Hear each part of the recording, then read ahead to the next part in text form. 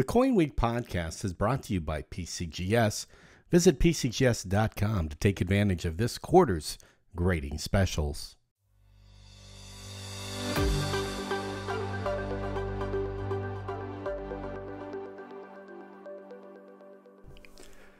Hello everyone, this is CoinWeek editor Charles Morgan.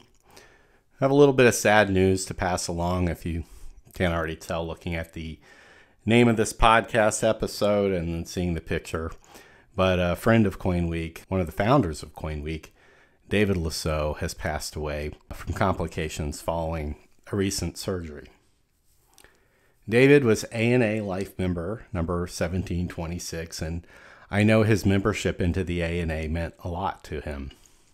He served as a governor of the association from 1993 to 1995.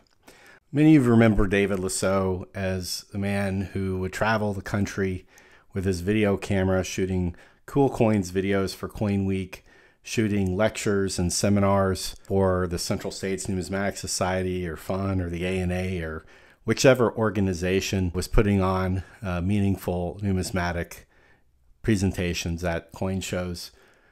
David was a pioneer in videography for the coin hobby. He began collecting in 1956, and after serving as a coin reporter and journalist for the Financial News Network, went out on his own with a video camera and an idea to provide numismatic education in the form of VHS tapes. He founded a number of different companies before coming to a partnership with Scott Purvis at CoinWeek. He founded the Media Resources Corporation, AdVision Incorporated, and later Coin Television. In the late 1980s and early 1990s, David created a network of coin dealers across the country who would provide rental opportunities for his many video cassettes. These were video cassettes derived from presentations and interviews. One of David's proudest accomplishments, I think, in the video area was a film that he did for the ANA starring James Earl Jones. He also produced a numismatic video titled Grading Mint State U.S. Coins, which was the standard video instruction for the ANA for several years. He started taping ANA Numismatic Theater in 1989 and eventually caught the attention of CoinWeek founder Scott Purvis. And Scott had already had a website called CoinLink, which provided links to various national coin dealers, and was a very popular internet site. Scott thought, well, I want to expand my idea to include news and videos and things like that. So he saw David as an essential partner in this journey. So the two struck up a conversation, a friendship, and after about a year of back and forth, they decided to go into it and launch CoinWeek.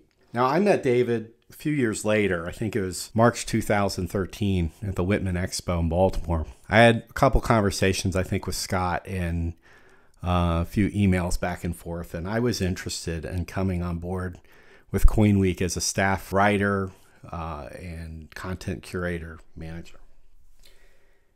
And I was still a baby in the hobby. I had collected for many years, off and on, as somebody, who's just coming up and going to college. And, I've served in the Army for a few years. I really didn't have the resources to play with coins at a sufficient level to truly feel like I was acclimated to the broader hobby. But I was eager to learn and eager to study, and I had put my mind to doing that. And so when I asked to join CoinWeek, Scott wanted me to reach out to David and to talk to him about it. And when I showed up to Baltimore, David gave me one of the more difficult interviews / conversations I had ever had, and made me realize instantly how much numismatics meant to him, how much a life of dedicated study had impacted the way he saw the hobby, and proved to me that I had a lot to learn. I left that interview sure of David's talent and brilliance, but not quite sure of how I would fit into the puzzle. And I remember driving home, and it was about a 3-hour drive, and I call Scott, and I say, well, I don't know how it went. And Scott was a little bit surprised to hear this because he was very optimistic. He's a very optimistic guy. He really believes in people, and he believed in me enough that he and David had that conversation about how CoinWeek would bring me on, and they did. My first coin convention with CoinWeek was the National Money Show in Atlanta, and David was there. David was a fixture at all of the national coin shows. He had quite a busy travel schedule, and he was often asked not only to film lectures and segments, but promotional videos for the convention organizers. At that time, he had just wrapped up a very lengthy interview with Stack's Bauer's co-founder, Harvey Stack, which really set a gold standard for the type of content that CoinWeek was capable of producing. At that time, our most popular videos on our YouTube channel, which was really, a small channel, only had a few thousand followers, but our most popular videos were Cool Coins videos, which David would cart his camera around the bourse and ask different dealers what was their coolest coin that they had in their case. And David had a knack for knowing who to talk to, because David knew coins, and he knew when a dealer knew their stuff. And so at the ANA National Money Show, I had an eye-opening experience getting to see the hobby in a way that would have taken me years to see. And it's all because I was being let in under the wing of David Lisot. That year was the year that the United States Mint was getting ready to release the baseball commemorative coins. And it was not quite yet time for them to be on sale, but they were on display. And David put me in front of the camera and had me hold the coin up. And the process of going through this taught me the importance of patience, and how the videos that we shoot at these shows are representations of reality, but they aren't necessarily filming reality. You have to hold the coin a certain way so that the overhead light doesn't create too much glare. You have to hold it steady so when the camera zooms in on the coin, it can see the coin without your fingers shaking. And the importance of having well manicured hands, because no matter how beautiful the coin is, if your fingers look gnarly, that's what the viewers are going to focus on. It taught me about the importance of looking into the camera and communicating directly with the audience in a confident, assured manner. And he also taught me the particulars of the technology that was being used. The Seckler tripod with its liquid head, the commercial grade camcorder, the Sennheiser microphones, everything that one needed to know in order not to make rookie mistakes out in the bourse when you were capturing things and you only had one chance to get it right. David took me to the Pogue sales that were put on by Stack's Bauer's and Sotheby's. This, for the present generation, was as important a sale as the Eliasberg sale was to the last generation. And you could only get it right because they weren't going to do the auction again. And David was the confident camera technician who knew how to pull it off.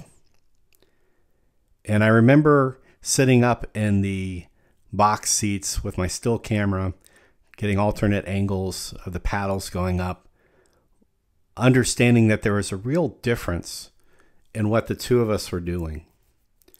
David was recording the event for posterity, and I was capturing the emotion. And together, we put together some great footage of the sale. I remember the many dinners we had, and how David was a very spiritual person. And I don't necessarily mean religious, although he was.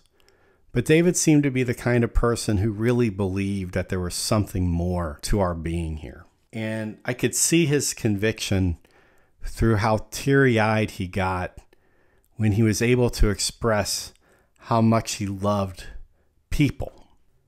And I think that that was exhibited anytime anybody walked up to David. He was always cheerful and friendly and willing to listen. It seemed that David was always willing to give up some of his energy to those who were eager to approach him. David left CoinWeek in August of 2015, a year after he had suffered a stroke.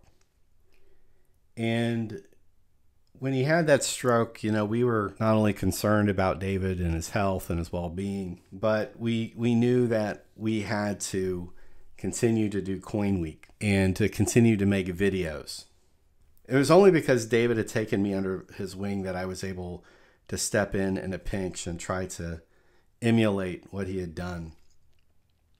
And I remember in the early days of doing that, even though I had fresh equipment and an eagerness to see it through, how much I was terrified of messing up and not knowing how to do something that David would have just had in the back of his head. Those early videos I made were very rough, but I did bring some ideas into them, and luckily for CoinWeek, we were able to accelerate the growth of our YouTube channel. And for the remainder of that year that David was with us, before we parted ways, we worked with him to develop strategies for new videos and to lay out a vision of where we wanted to go with the channel. And one of the things that I was most interested in was to go and digitize David's analog collection of videos that he had been recording since the 80s.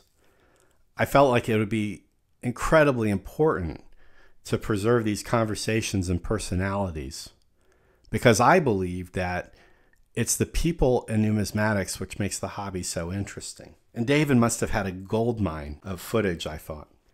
Well, luckily for the hobby, after David left us and relaunched his Coin Television company and website, he was able to reach an agreement with the Newman Numismatic Portal and pay the cost of digitizing his archives.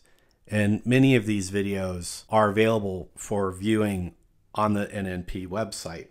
And I hope in the years to come that an effort will be undertaken to digitize all of it. I think it would be a loss for the hobby to be robbed of the opportunity to listen to John J. Ford or John J. Pittman or any of these preeminent numismatists from the 80s and 90s whose commentary and vibrancy and enthusiasm for the hobby were preserved in analog tape. When I ran for the governor of the ANA, David was supportive and gave me encouragement and was always willing to talk to me on the side, even though we were no longer working together. And even though we often had creative disagreements. I consider David a friend. I'm lucky to have known him and worked with him. And my heart goes out for his friends and his family. And as a member of the numismatic community, we all owe David a debt of gratitude for his willingness to archive us in our happiest moments. And that is when we were together and enjoying coins and telling stories about them. So David, if you're up there listening, thank you for your friendship and mentorship and for everything you did for the hobby. We'll certainly miss you, but we appreciate everything that you've left us, and we hope you're resting in power.